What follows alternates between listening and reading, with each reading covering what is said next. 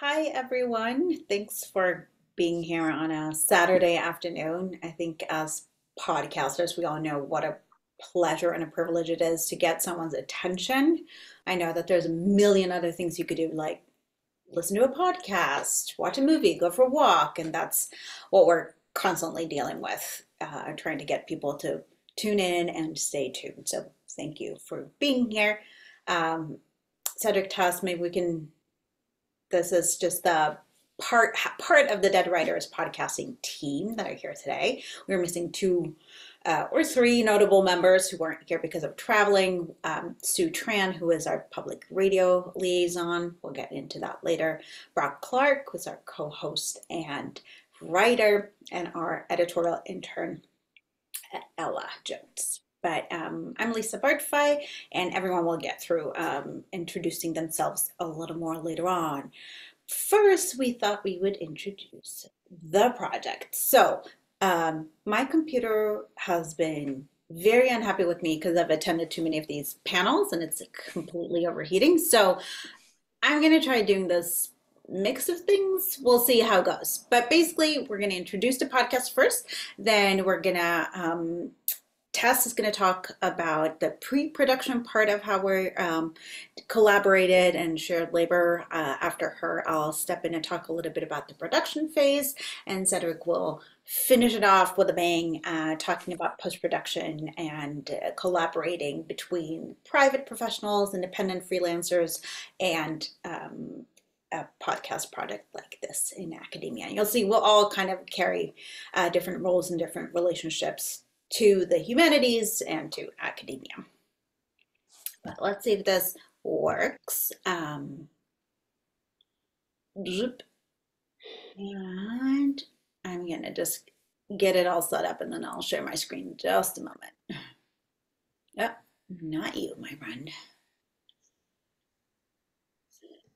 Okay, let's see here.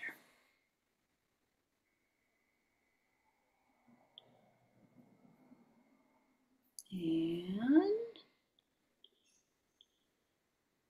all right, so what we have here is a little pitch deck that we created for the podcast to share with potential sponsors and partners. And I'm just going to show you what this looks like because I think it will give you a better sense of what we've done so far, which is we have presented a six. Oh, interesting. Okay. It's just, oh, there we go. It's a 6-part limited episode series. It's a narrative show about great American authors and their homes. And Tess and her co-host Brock are taking us along to different writers' homes in Maine. Oh, this Sunday, get in the car, there we go. Turn on Maine Public Radio, and join us for a road trip through Maine. We'll go to the homes of some of America's most famous authors. Hawthorne apparently had a sky parlor in one of his houses, which seems perfect. Sounds pornographic. To share or do screen This is Dead Writers, the show about great American authors and where they lived. Let's go. And so that was just like a little part of our promo that you heard, along with some of that sponsorship material that we had. So what we did was that we created this narrative series that had a lot of texture. We used interviews in studio. We had some unscripted chat and banter between our two hosts. Did other folks hear any segment I didn't? I cannot answer that for you. Yeah, you heard? Okay. Some folks heard. Okay, great. I'm sorry about that, my friend. We'll get you a link so you can listen to the whole podcast later on. So we had this multifaceted kind of storytelling technique where we relied on a lot of reporting in the field. Tess and Brock went to these literary homes and chatted with the folks. We had a lot of sounds from those walks and tried to really make it feel as if you're there with them. We also had some archival material, some beautiful sound design and original music by Cedric, and as I mentioned, some of the scripted part along with like unscripted part. So it was a fairly complex way of telling a story. And it was also a fairly intricate way that it came together, which Tess will tell us more about later. But this collaboration that we had, which was between Bowdoin College and the two faculty members that are hosts and creators of this podcast, a couple of independents like myself and Cedric, and then ultimately we forged a relationship with Maine Public Radio, an NPR affiliate in our state, who distributed it. Was really a first for me. It was the first time that I was in this beautiful collaboration between the public and the private college and the independent, and it was a really exciting collaboration, but not without its difficulties. And that's part of what we're here to do today, is as Tess, Cedric, myself, we're gearing up for a season 2. We're trying to kind of wrap our brains around what that will look like. We thought that this panel would be a fantastic opportunity for us to think through, how did we distribute the labor? How did it actually work out? What could we do differently and better? And also, how could we share some of the great insights that we got during this process? Because it was a steep learning curve for me. I'm not going to speak for anyone else, but it certainly was for me, who has previously worked more exclusively in one of these or the other, either public radio or private podcasting. So we just wanted to share some of that knowledge with you. And the way it's going to go is, as I mentioned, we're going to walk you through what the labor sharing and collaborative practices were like at every step of the production process. And we're going to do it chronologically from beginning to end, with the pre-production ideation, the production, and then the post-production. So I'm going to take you along for that ride, and I'm going to hand it over to Tess. And in the meantime, I'm going to put a link to our podcast in the chat so that you can check it out afterwards. Thanks, Lisa. Can everybody hear me? Can you hear me? Yeah. Yep, okay, good. So Lisa said she didn't want to speak for everyone else, but she actually could speak for me, because as it was with Lisa, this was a steep learning curve for me too. And I just came from the session about academic podcasting. I can't remember exactly what it was called, but that one was with all academics. And it was interesting for me to observe the differences between the philosophy or their ideas around a strictly speaking academic podcast and this one, which is one that kind of surprisingly brought together the public, the private, and the independent. And frankly, I don't think it ever would have been made without this collaboration. When it was just me and Brock working on it by ourselves at Bowdoin, fumbling along, we got nowhere. It was only after Lisa entered the picture. She moved to Brunswick fortuitously for us. And I was able to connect with her, that we were able to actually imagine this thing happening. And it was her practical knowledge of podcasts that made that possible. And then another kind of fluke was me appearing as a literary expert or an academic on one of Maine Public's programs, Maine Calling, that allowed me to develop a connection with Maine Public that I was only able really to foster with Lisa's expertise. So I also think Lisa wouldn't have decided to make this kind of podcast if, I guess, I didn't have my expertise in order to capitalize on it. And I'm still sort of struggling, although the collaboration to me was fantastic.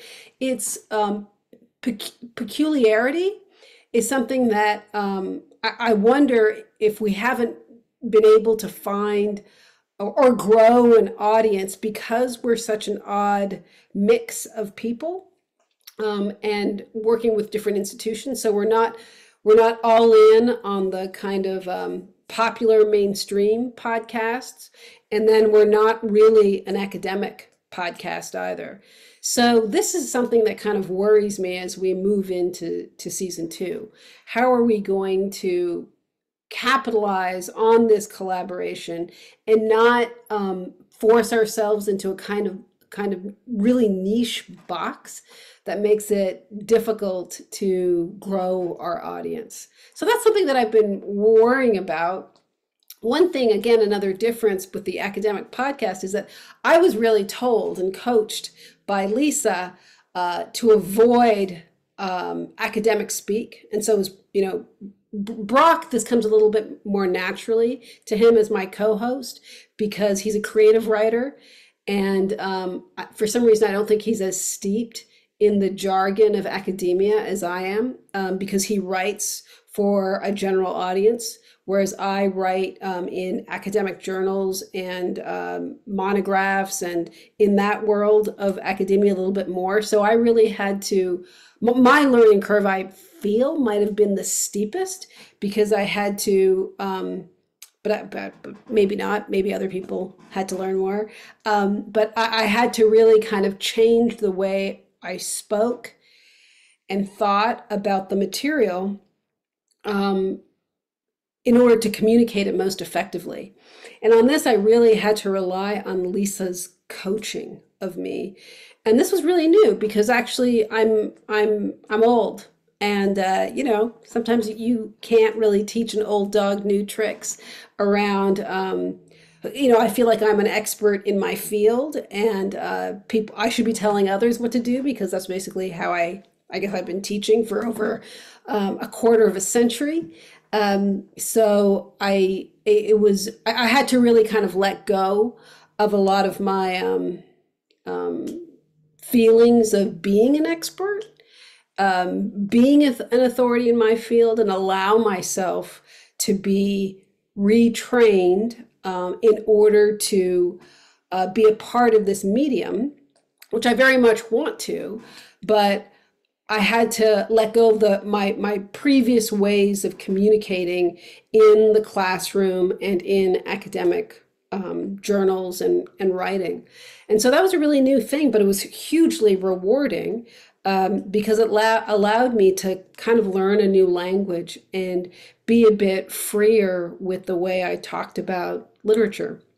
So those were the things I learned, and I think they worked in the episodes that we produced and aired on Maine Public Radio. We've gotten some pretty good feedback. So I don't know if there's anything else you want me to say, Lisa, about the pre-production phase.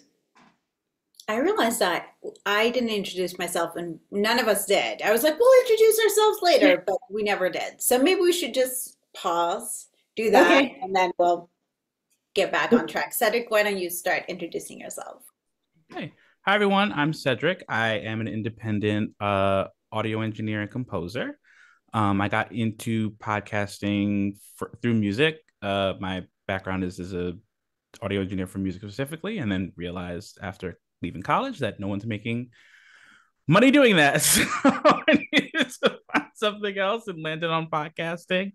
I've been doing it for... I never thought about. I think I'm in like the 8 to 9 year range, but I've been a musician all my life.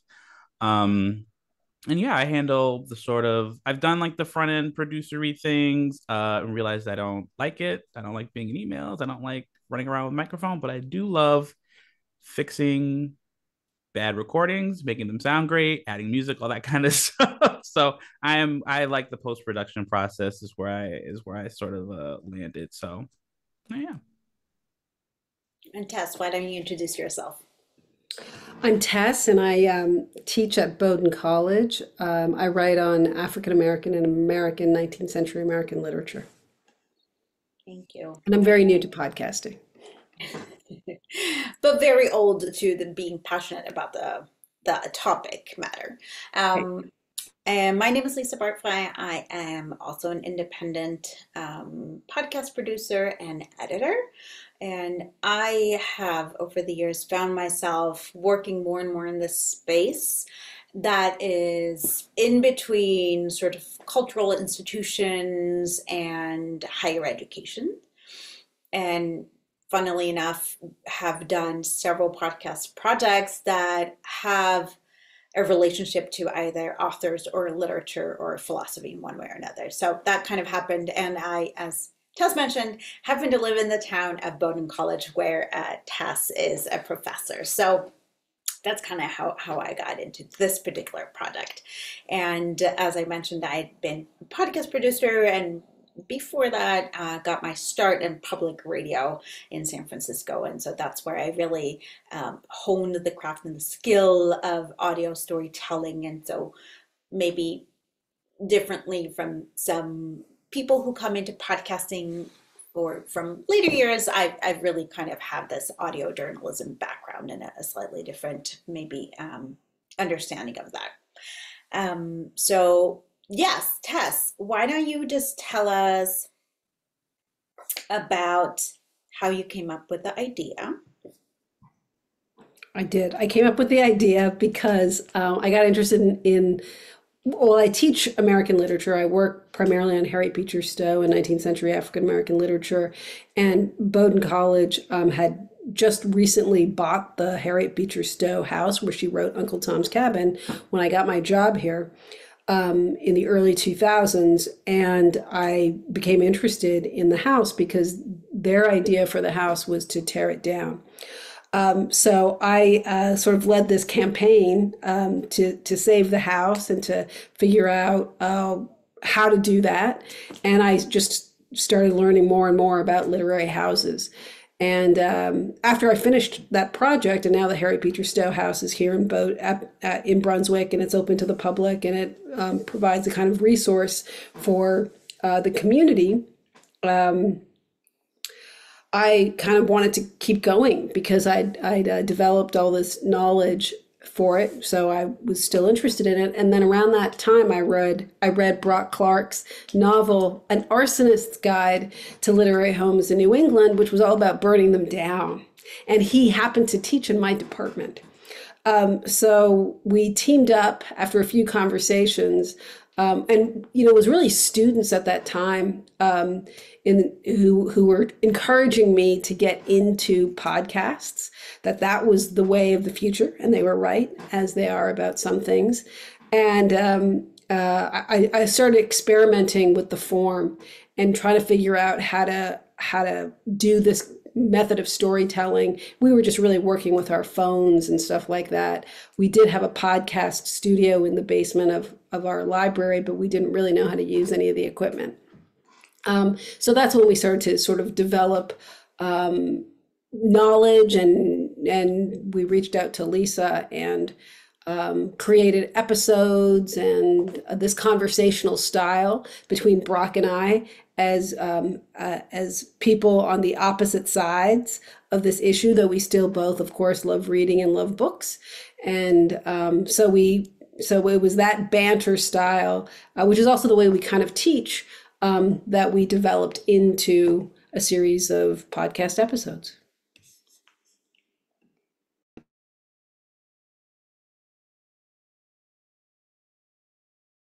All right, we've got a great question from Rebecca. Did you want to answer that now, Tess, or do you want to wait for the Q&A to talk about? Just for the recording's sake, I'm going to read the question loud. So Rebecca Berry asked, Tess, I'd be super curious to hear during Q&A how difficult or easy you and other professors find it to translate classroom voice into podcast voice. Well, I can't speak for other professors. Maybe Lisa could, because I know you do work with other professors. For me, I don't know how to sort of measure the level of difficulty.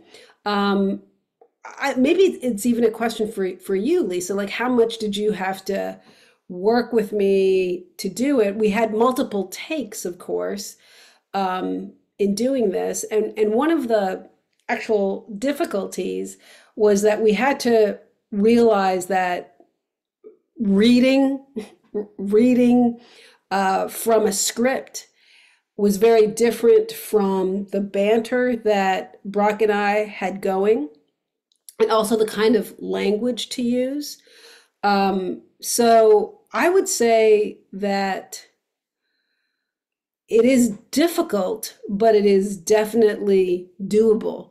It just takes time to figure out how to do it. Because one of the things about the podcast that I wanted to be really clear about, because this is what I didn't like about other literature podcasts that I listened to, is, and academic podcasts for that matter in general, is I didn't want to come off as the expert or the authority, nor did Brock.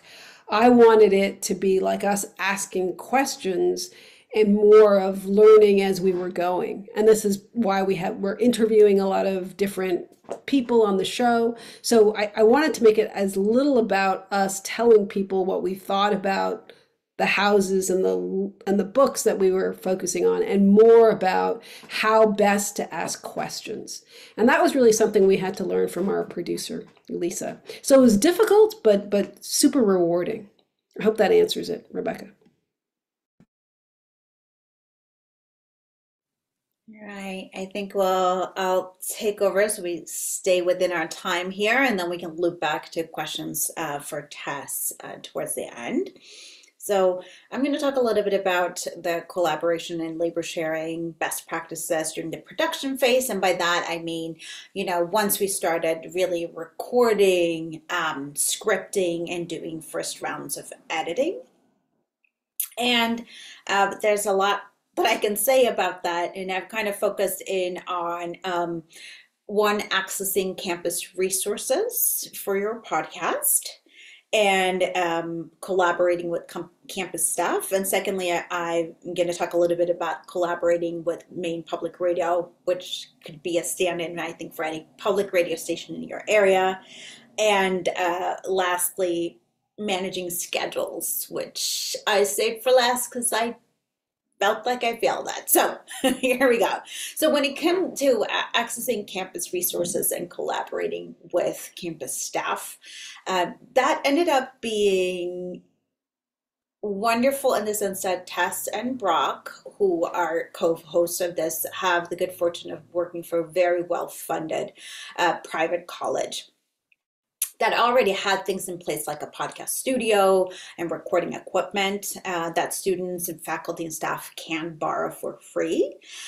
Although it seemed like the campus resources were mainly for people who had campus affiliation, which I do not directly have. Being hired by Tess and Brock to facilitate this project still didn't mean that I had direct access to these things. So what seemed like an obvious resource, they were sitting right there, often or underutilized, was actually a little more challenging to get my hands on than it first appeared, because I would have to go to Tess to kind of book studios and check out equipment. And so what seemed like an easy thing ended up being a little wonkier in the end. And also because I was kind of like a non-affiliated person, getting support from staff who manned and were responsible for that equipment was sometimes a little challenging. It wasn't quite clear who they were working for, who I was working for, and I think a lot of issues could have been smoothed out there in our collaboration. What ended up being really wonderful was that we ended up using other campuses' resources quite a bit. So whenever we had a remote recording with a guest who was affiliated with the university or college, I reached out to my counterpart at their college and asked, hey, can our guest use your studio? And can you help them set it up? Could you do the local recording for us? And more often than not, they were very game to do it. They were excited to see that the studios were used. They were happy to help out, and it became a wonderful way of having more stakeholders and partners in other institutions for this project. Since it came out, I've been in touch with all of those folks who worked in the libraries and media studios of these colleges, and they've kind of been cheering us along and tuning in. And so that was just also a wonderful way to grow our audience and grow our support base, because those people also ended up listening, or at least, knowing about it. And so that was actually a campus resource that hadn't come to mind to me from the get-go, was not our resources, but our guests' resources. And so when it comes to collaborating with the college, I feel like the best practices for me would have been to involve the campus staff more, both ours and others. And I think that just based on the interactions that I had with campus staff in other institutions, they were happiest when they were actually directly asked to do something, not just to like provide it for me to do something. I think they would have really welcomed the opportunity to get their hands on the equipment and feel like they were really a part of it. So that was the note to myself here, was to just involve campus staff more, rather than think that I was going to like, don't want to take up your time. This is the kind of project that I think is exciting for them to do, rather than just help students change batteries in recorders. So that would be my encouragement, is to meet with them ahead of time and to ask how and in what capacity could you be involved, and would you like to be? Because there's so many talented people working at colleges, and they often want to have more creative outlets than perhaps their positions would allow them for. Secondly, we collaborated with Maine Public Radio. As Tess mentioned, we had the awesome opportunity to be using them as our distribution partner, which is something that I've never done before. Had this collaboration between a podcast, which is ruled by a very different financing structure, funding structure, but also distribution methods, and then the public radio that is regulated through the FCC and just functions in a different way. Everything from how it's made to how it's paid for and who listens. And to be able to live in these both worlds, we can both publish it as a podcast and have it air on public radio, was just fantastic. It was such an honor. The Maine public allowed us to put this in front of their listeners on their airwaves, but it also had some challenges, especially when it came to the funding. As I mentioned, the FCC regulates how public radio can kind of deal with private advertising.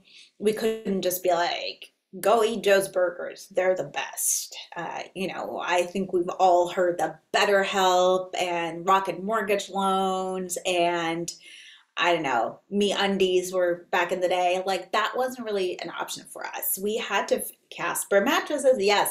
We had to figure out other ways of fundraising and thinking about what in public radio is called underwriting our sponsorship. Or we could figure out these hybrid methods where one thing would be set on air, but then we could sell ads on our podcasting feed. And that was just technically and sort of logistically a little complicated. But it was so worth it to us to have the trust that listeners have given to Maine Public be reflected back on us. The fact that we had the seal of approval from Maine Public that they thought this was good enough to distribute on their channels made it easier for us to get sponsors. We could say, hey, we know X number of people tune into Maine Public. They will have the opportunity to hear it. And so having public radio's endorsement really made funding easier with individual and corporate sponsors in that way, which I think probably made up for the lack of possibilities of getting, Casper, which we certainly don't have enough listeners to get Casper anyway. Another aspect of collaborating with Maine Public Radio was that they already have an enormous amount of infrastructure and in-house talent that they were very generous to lend to us. So, for example, they built us a landing page on the Maine Public website, and we didn't have to get our own website, which would have, involved building the website, maintaining the website, paying for the website.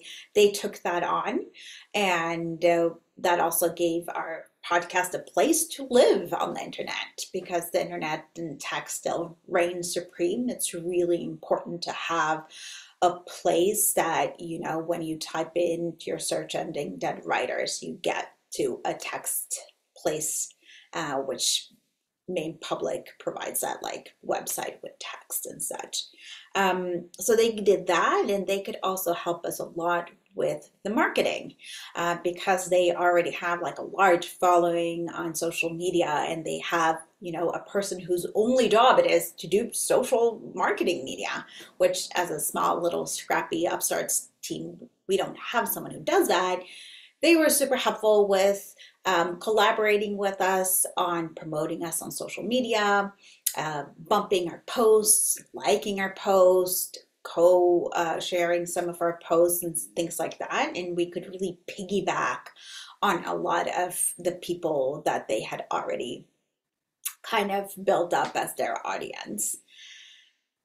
So when it comes to like some of the best practices that I've boiled down for us working with public radio, it was really to use their resources and infrastructure as much as you can. Most public radio stations are chronically underfunded. They will not give you money, which has been the case with our relationship with Main Public Radio as well. They have not given us any support for the production, but they will give you part of their time and knowledge if you just ask for it. And so that has been wonderful.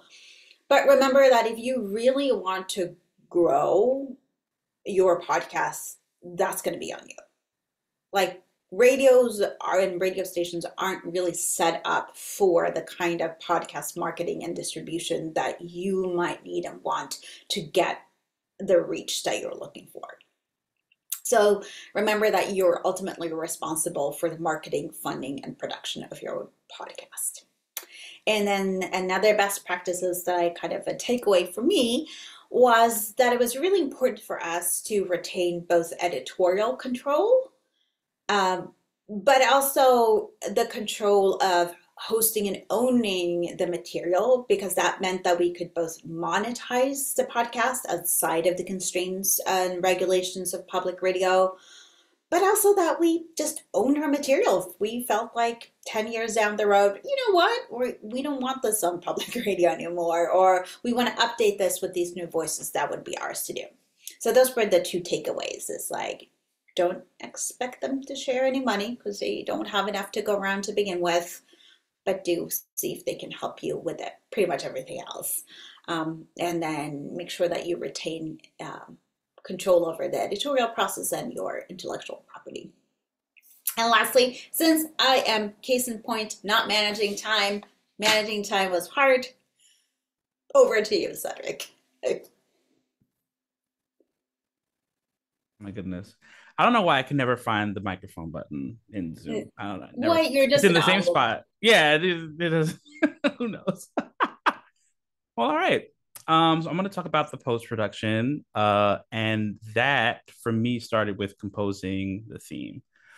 My process for writing themes is pretty much the same no matter who the client is for me, whether it's an indie production like this, or I don't know, bigger named clients with more money, blah, blah, blah.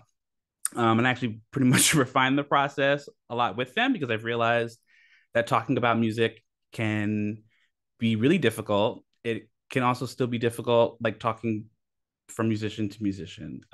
So even more so when you're not talking to other musicians.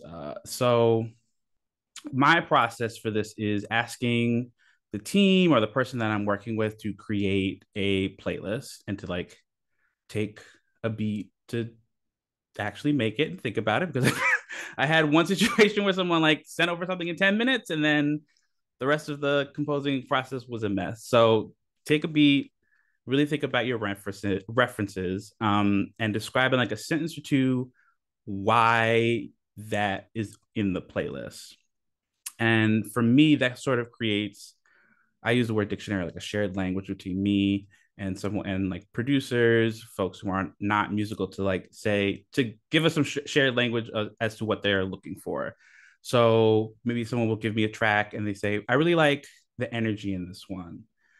I can then listen to it and say, oh, okay, the drums are doing this, the keys are doing this thing. That is what energy equals for them.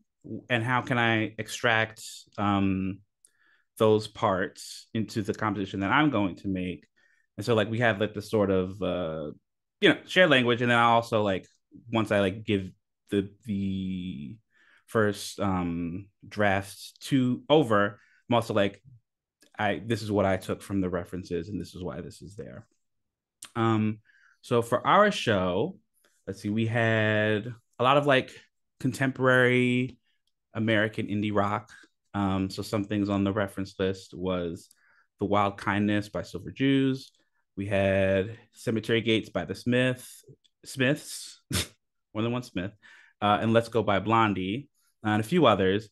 But there was one tune that stood out, Texas Tornado by Doug Sam and the Tex-Mex Band. And I think it stood out for me because it was sort of older Americana rock and roll bluesy kind of tune. So, I sit down, I listen to the references, usually for like, I don't know, I don't remember how long I took, but I like to take about a week or two. The more time, the better. So like let them marinate, listen to the playlist as I'm like going on a walk, cooking dinner, taking a break, just to like soak it all in. So the first draft of the theme, what I sort of had in mind was like, what if Doug Sam and the Tex-Mex Band interpreted some of the more contemporary songs on the playlist? And we can listen to that first draft right now. Mind you, this is a first draft. It was rough, and I am not a good guitar player at all.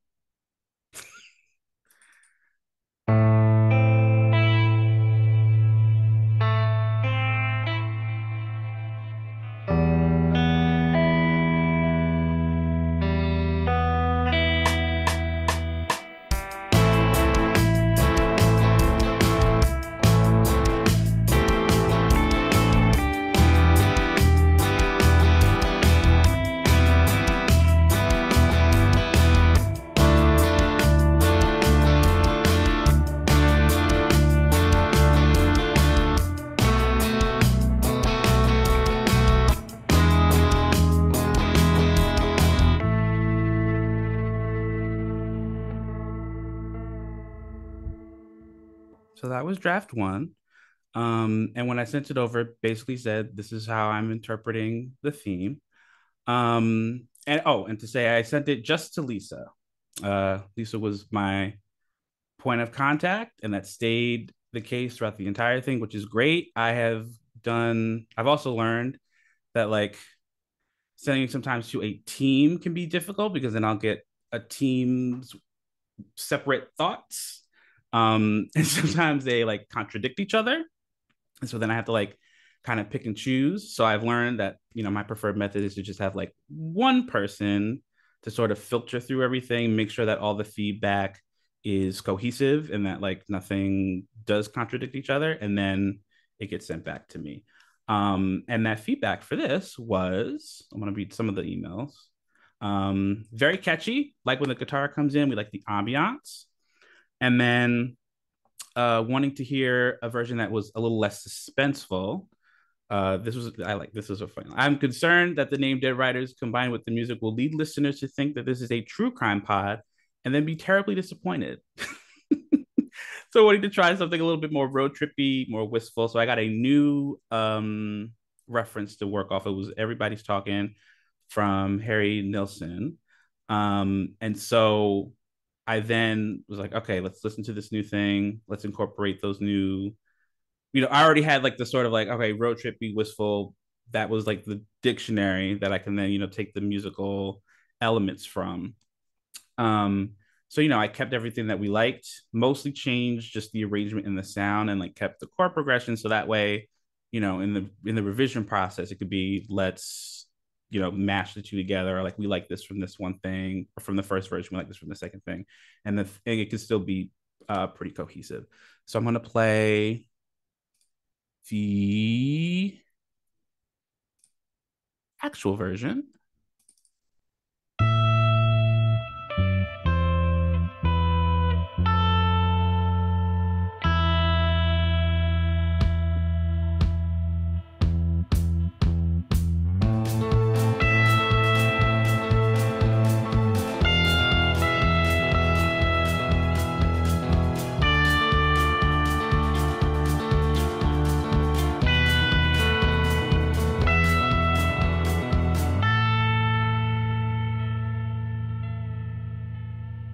So yeah, we'll chug it along, more Americana, but still, same sort of vibe. Cowboys. Yeah. Yeah, that's what we're going for. And so like that, I gotta say, this was a very painless music experience. I've definitely had like some rounds of versions we go back like 5 or 6 times, and so like that's not fun. But once the second version was made, everyone was happy and it worked, so it was great. So now I'm going to move over to the sound design. This show actually, oh, there you go. Yeah. You're welcome. This was actually my second road trip podcast. My first one was Driving the Green Book, where they sort of did something similar where they were driving to Green Book locations. And so that was I guess a formative project for me as a sound designer, because that was like one of the first ones where I was doing this sort of like mix of like studio things, field things. How do we sort of like marry the two together and it makes sense? So for me, what I learned from that was sort of like the honoring the space that we're sort of occupying, or like, not maybe occupying is not a good. Honoring the space that we are in, recording in, walking around. So the studio recordings are very clean, but like the field recordings, I might not clean them up as much. I might sort of try to replicate the feeling of everyone being in the room by not having each speaker be like dead center. Maybe like someone in what's called the stereo field, left to right, might be a little bit off, so you could sort of like get the feeling like you're in the room, in the space with them as they're moving around in it. So any stylistic choices in the mixing was kind of made from there. And for me, coming in as an engineer, I sort of how I approach is like making those decisions. I'll talk about those decisions when it comes to a first mix, and then just sort of going from there. Like maybe like I think there might have been like a little back and forth, like, oh, like this could be cleaned up a little bit more, just so like it's a little bit clearer, like what this person who's off in the corner is saying, or something like that. And so like that also bleeds into the musical choices that we did with the library, like the show itself. So I tried to make it. What I wanted to do was to have music that sort of evoked the same, like, you know, um, not same feeling of like being in a space and walking around in it. So like none of the cues have like more energy than the first one. I kind of felt like the first one was like putting the key into the ignition to drive to the house, and then once you're like there, everything's sort of like chill and calm and like thoughtful. You're kind of just floating along. Um, and having like experience. I mean, it's very, I don't want to say rare, but not every day do you get to work with original music. So I have a lot of experience working on podcasts that had to use library music. So I know a lot of them really well. We ended up using Blue Dot Sessions, which sort of has a lot of music that fits in the same genre of what the theme was, but also had like a wide licensing agreement that we could both use in the podcast space and in the radio space without like worrying about finding separate licenses and things like that. And then I'm just going to finish off with the feedback, which again was a pretty painless process. Everything was again filtered through Lisa. And I didn't have to like go through a bunch of notes of like who wants this thing, this thing doesn't work with that thing. Which one should I go with? That didn't happen a lot. I think the most difficult part during the process was just like getting things to time, because public radio, you have to have a very specific window. It's like 29 minutes. And I think you could like, you had like a little bit of wiggle room to be under, but you couldn't go over. And so typically in radio, everything is produced to a clock. Like you have 10 minutes for the A interview, the minute commercial break, 15 minutes for the B interview, whatever, show's over. But since this was produced like a podcast and especially this form of podcast, it was very elastic. So like, maybe some episodes have more in studio stuff, or maybe some, and others have more in the field, in the house recordings. There's a few episodes where, there's a lot of archival. There's a few episodes where we had folks like reading some of the work. So like, things kind of shifted and moved and formed. So, when I would finish, it'd be like, oh, great. We need like a minute more material, or, oh, we're like 2 minutes over. And like, here are some, and like, I would never like step in editorial, be like, this is what I think you should cut. I would just say, this section is this long. Maybe, if you want to, that's not up to me. I just, came in on a very technical level. So yeah, and then but other than that, working with the radio on the technical end was fine. They did not have a very strenuous technical needs. They just needed specifically a high fidelity WAV file that was in stereo 44.1, blah blah blah, audio jargon. But like, a podcast just needs an MP3, which is fine. Most what's called digital audio workstations allow you to export files at the same time, different types of files at the same time. So it would just be like, when it's done, here's what the radio needs, here's what the podcast needs, and it's the same thing. We don't have to worry about it. And yeah, I think that's it for me.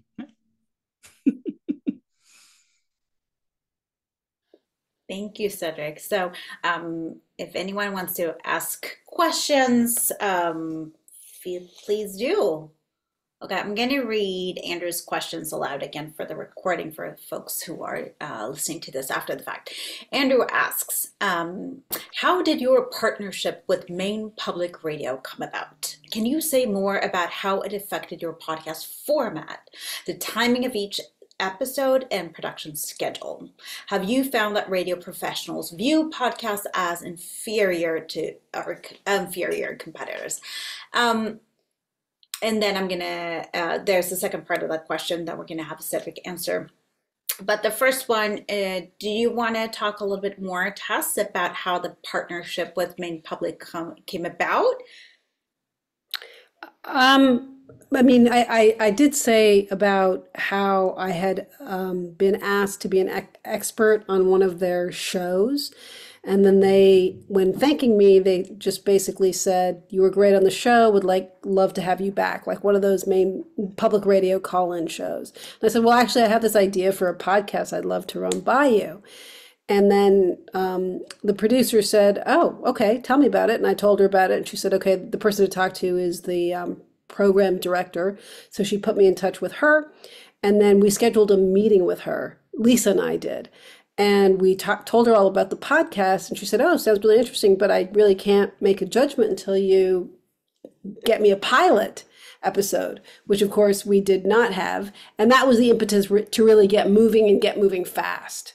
And so we produced a pilot without any music. This was before Cedric came in the picture. It was really just Lisa, Brock, and me who created a pilot. We sent her the pilot. She loved it. And she said, okay, make episodes. How many ever you want. They should be this long. We'll air them on Sunday nights right after the Moth story hour. And she gave us very little direction or parameters other than that. And she said, you have complete creative control. So our relationship sort of developed in that fashion. And then when we submitted all the episodes to her, she listened to them, and we were kind of on, what would you say, Lisa? We were kind of on tenterhooks or whatever, trying to like hope that she would take it, even though we did have a contract with her. They still could refuse to air it if they didn't think the quality was high enough. So that was how it developed, Lisa. Yes, exactly. And so when it comes to the podcast format, we had developed our format ahead of time, and making the pilot was very helpful in solidifying what we thought worked and what we didn't. And one of the really important parts of the format for us was the tone. It's really important that we were going to talk about great American writers like Hawthorne, Stowe, Longfellow, old 19th century writers, in a way that felt fresh, funny, accessible. And so having that in mind already was like, okay, we can't have two academics in a room going la la la la la. So already like just knowing what the tone was kind of led us to the format. And then one thing we had done before the pandemic, like a few years back, we had applied for one of the NEH grants that Peter Fritz said presented on this morning. And that process was also very helpful in kind of solidifying what the format was going to be. So that was already in place when we approached Maine Public. That was what allowed us to make the pilot fairly quickly. The timing of each episode and production schedule. Yeah, so she said we could have a weekly slot. She didn't limit how many episodes we would have, but we all agreed that summer months would be best since this was kind of a road trip format. And a lot of the writers' homes that we center in each episode, we go to a different writer's home in Maine for each episode, they're only open in the summer and during tourist season. So it made sense that like this was going to air when people are driving around Maine on their vacations and being like, yeah, let's swing by, this house. Let's swing by, Edwin Arlington Robinson's house and check it out. I just heard that great show. So we knew that it was weekly. We knew that we had a 30-minute slot. And we knew with the kind of narrative complex storytelling we were doing, there's no way you can do that running with the kind of production team we had and with the otherwise busy schedules of full-time academics and audio engineers. So we needed to have it all in the can before we started airing. We needed to have the whole season completed. And when it came to the production schedule, it was really hugely dependent on the fact that we had these other full-time professional commitments. So we did all of our reporting in the field during spring break, which in hindsight, I wish we hadn't, because we wanted so many of the sort of like vox pop, so many people on the street, people engaging with us that weren't necessarily academics. Going around in freezing cold March, Maine was not the way to do it. But that's when we had time to do all the field recordings, and then we had time to kind of putter away at the scripting and the in-studio recordings kind of throughout the spring. And then we invited Cedric to come along and start working with the more finished, finalized product later in May. And then he kind of worked on that May, June, and we got it to them mid-June, and they started airing in July. And let's see here. Have you found that radio professional view podcasts as inferior or competitors? I think that varies from station to station, what the relationship between public radio in particular and podcasts are. I'm gonna be as diplomatic as saying that. I think it varies hugely. I think a lot of radio professionals know that the distinction is more formality than not. So yeah, no, not really. I would approach them for sure. And now for Cedric's part of the question from Andrew. For music that are not original compositions and other audio clips, such as archival news, how do you handle rights? Differently depending on the situation. For music, like show music that we're using, to like transition between scenes and like that, you definitely want to make sure that you have a licensing set up so that way you can have use of the music without any issues. So that's why we went with Blue Dot. It's very simple. They have a subscription service for as long as this show is being published, but usually you'll get it a little bit before, so that way you can download your tracks and have them in and all that.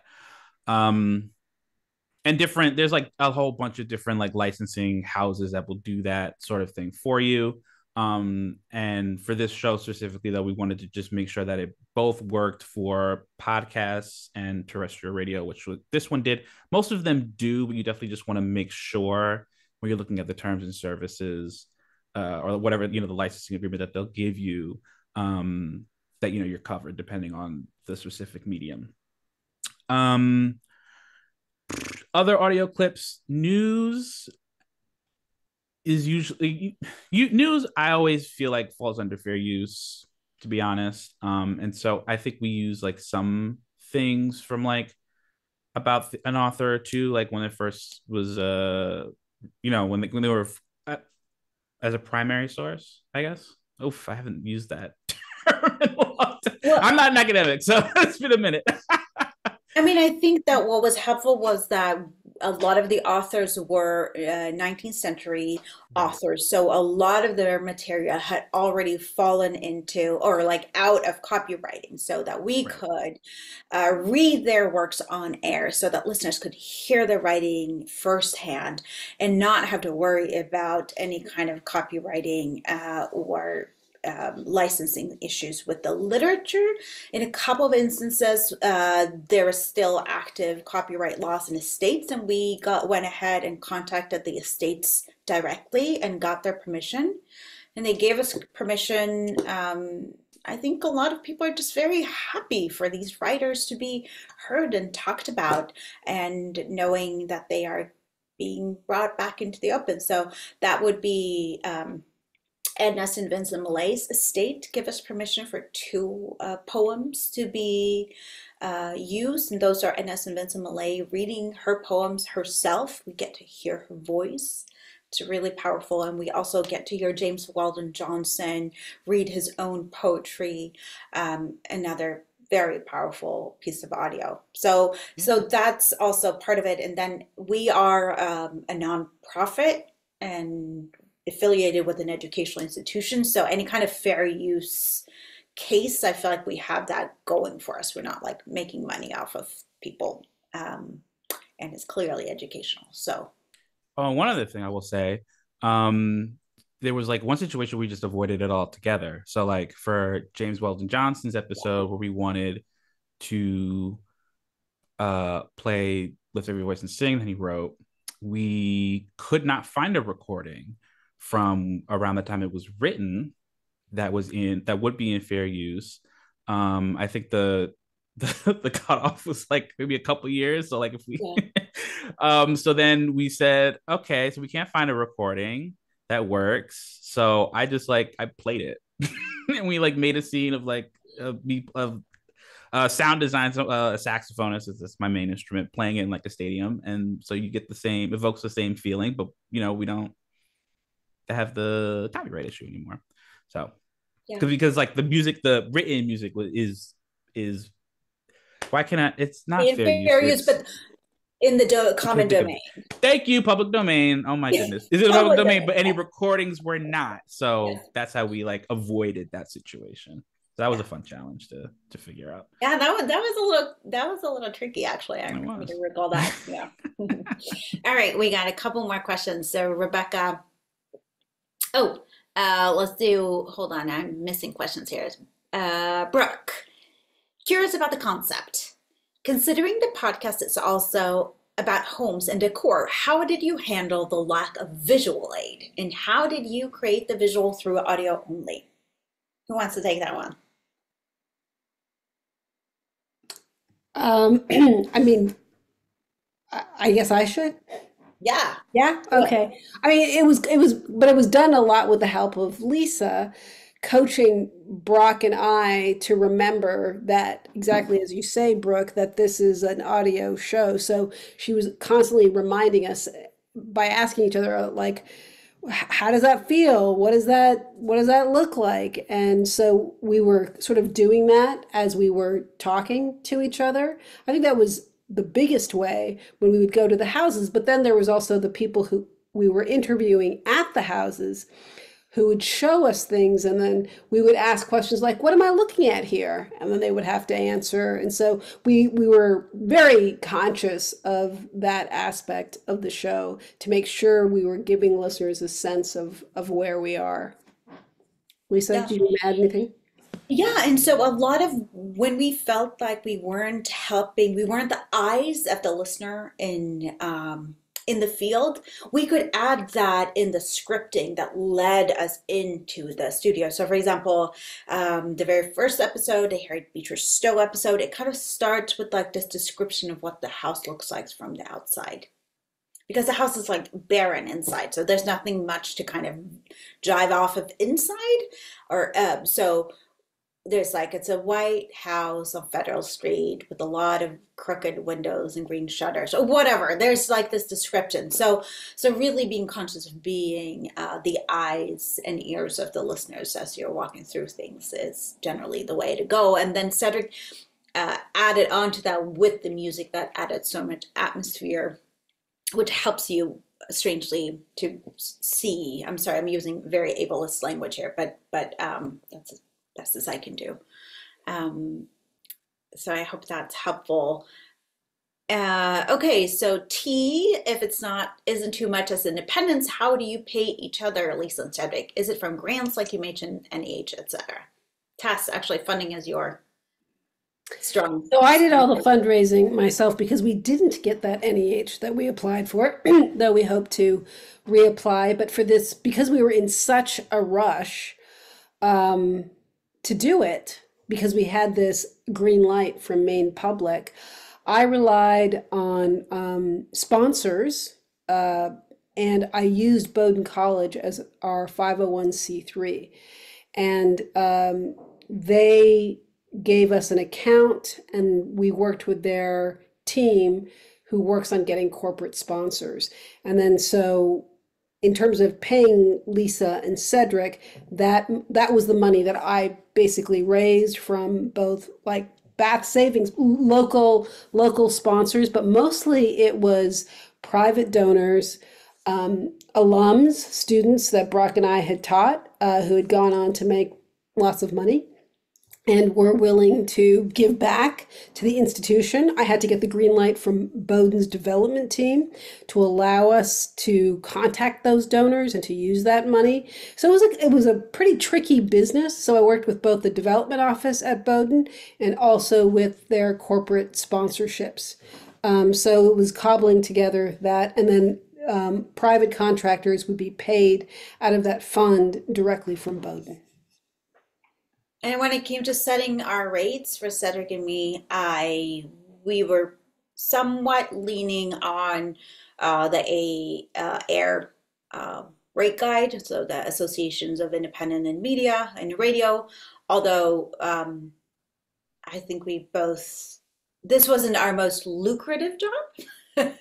If I'm speaking for myself, at least, I'm assuming it wasn't your most lucrative gig, Cedric, but it was really a pleasure and a joy to be working on it. And we were able to I felt fairly compensated.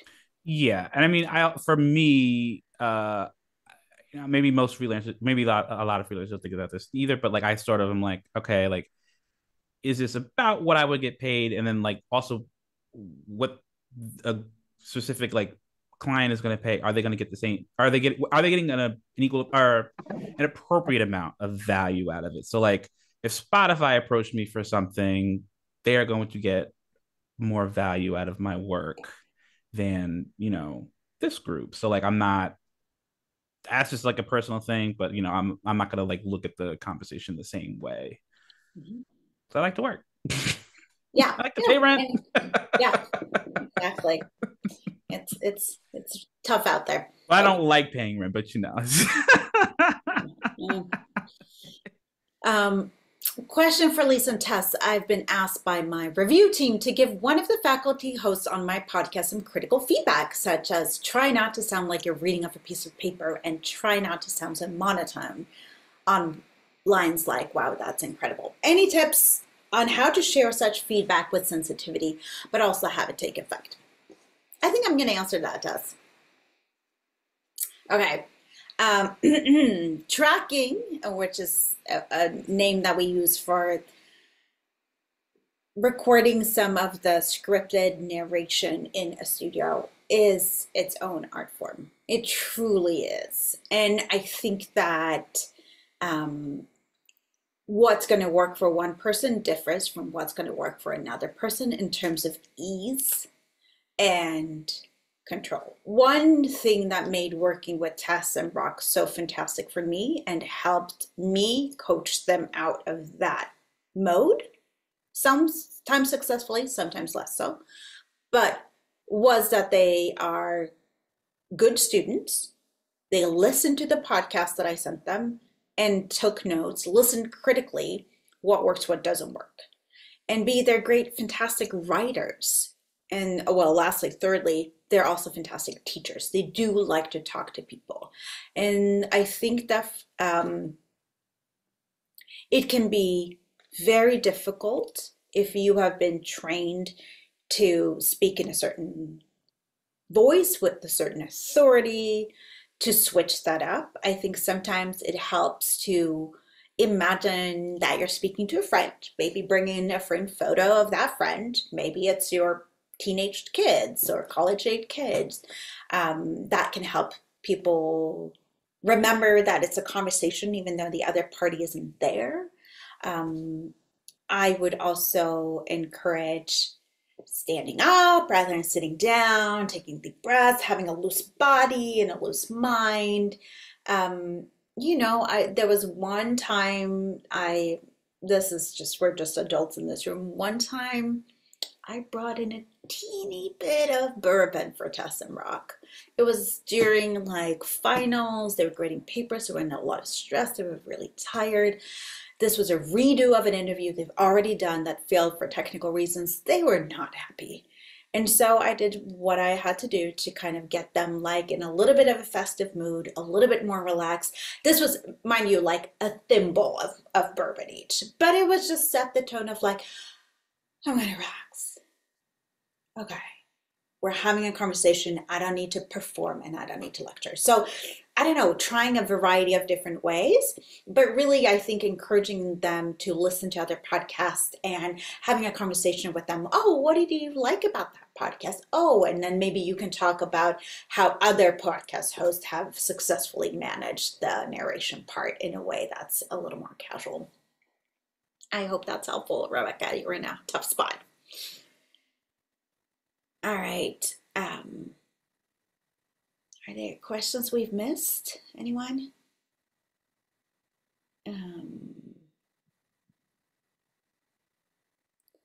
T, did you feel like we got retain control over intellectual property? The easiest way of retaining control in this sense was that A, they have not paid for it, so there's no they have no claim in it. They function solely as a distribution channel. And B, what we did is that we have our own RSS feed and podcast hosting platform that we hosted ours. We gave them the RSS feed. So we're sort of sitting on all the stems, all the sort of original material is in our control, as is the feed that goes out to the podcast platform. So we can pull it at any time. And then and Aaron. Well, how about this? If there's anybody else with questions, maybe you can raise your hand and then Lisa will call on you. Did you just spot one more in the chat, Lisa? No, I was just feeling for T and the living writer's difficulty. Yeah. I had a quick one for Cedric. Cedric, when I have worked with music, which is usually archival or something from a database, I find that I initially start with maybe an 8 to 12 second clip, and then I make it shorter and shorter and shorter until you first hear a person speaking. Would you say to lean into that impulse or to let the music kind of mull over the audience? I find that I think I just have a low expectation for people's attention spans and patience. What have you found about the amount of time that music can play before people are like, okay, let's get to the podcast? It usually is on the shorter side. I like to push a little bit sometimes, and there's definitely, and as the sound designer, I don't get the final say. The producer does. So like, I might advocate for like a little bit more, or a little bit less. Are you specifically talking about like the introduction to the podcast or like in transition? Okay. I don't know. I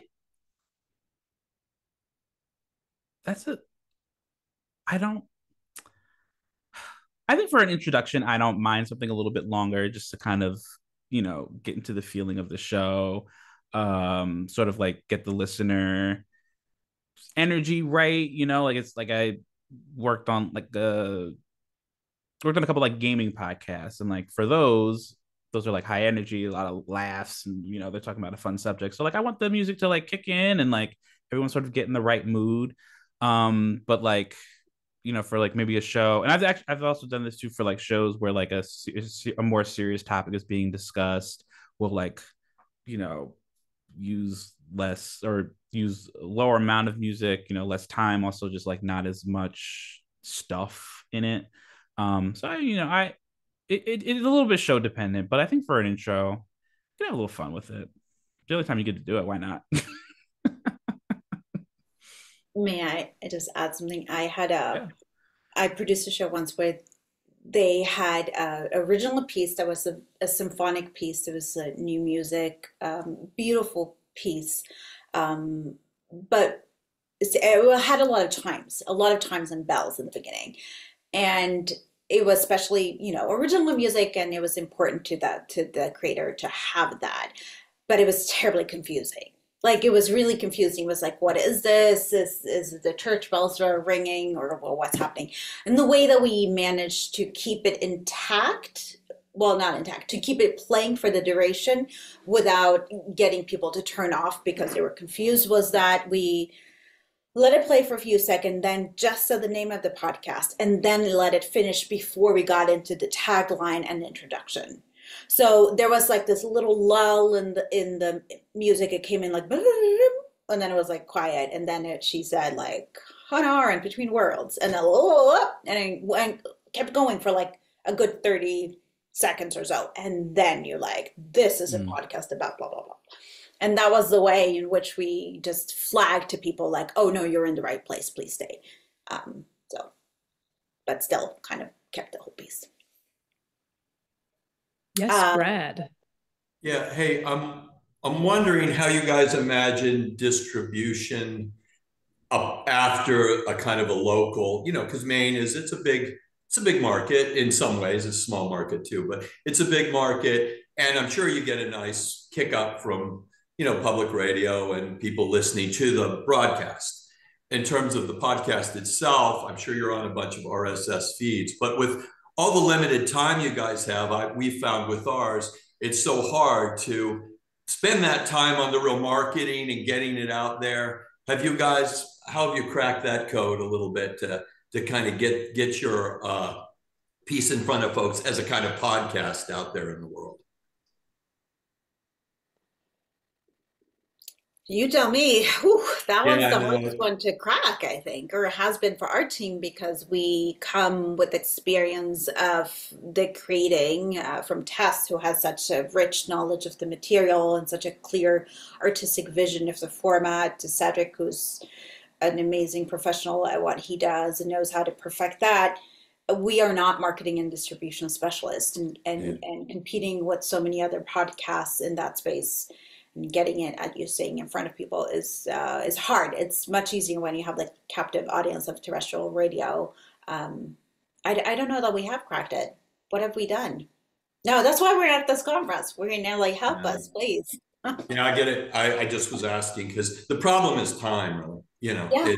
It's you guys are making it. I know how much time it takes to make it, and then you do it. You get it out there and you promote it locally, I'm sure, very well, and they help promote you. And then you also it's out there among many podcast platforms, but the extra time that it takes to really do that extra work is it's pretty time intensive. So I don't know if you figure it out, tell me.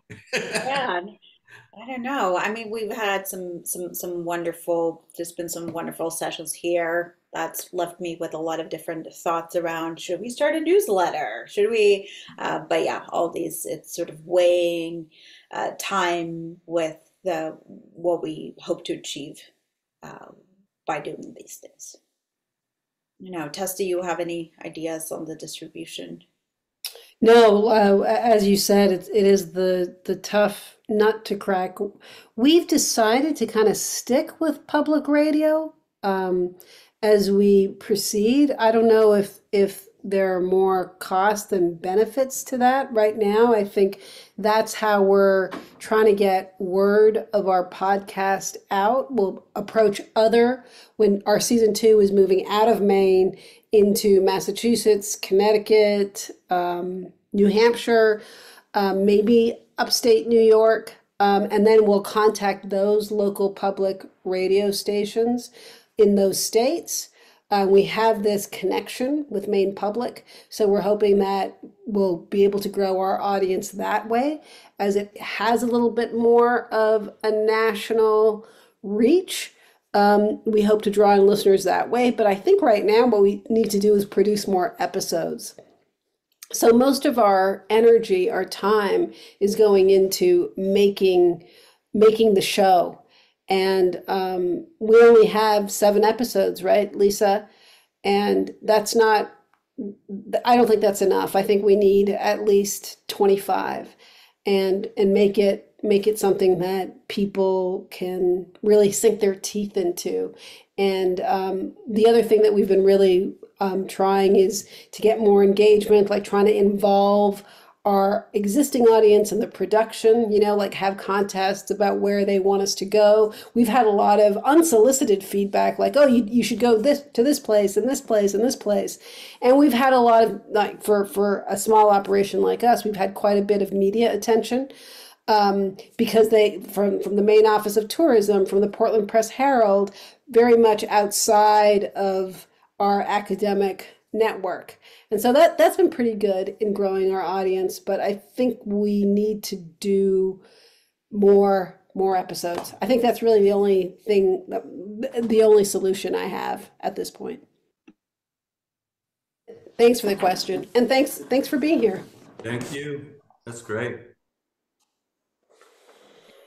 Well, if there are no more questions, maybe we will call this a day for this particular panel. Thank you so much. I think this was a really phenomenal experience of having some practical audio, of having 3 very different perspectives on the process. I think a lot of people took away a lot from this, so we really appreciate you being here. Thanks for having us. Thank you for having us.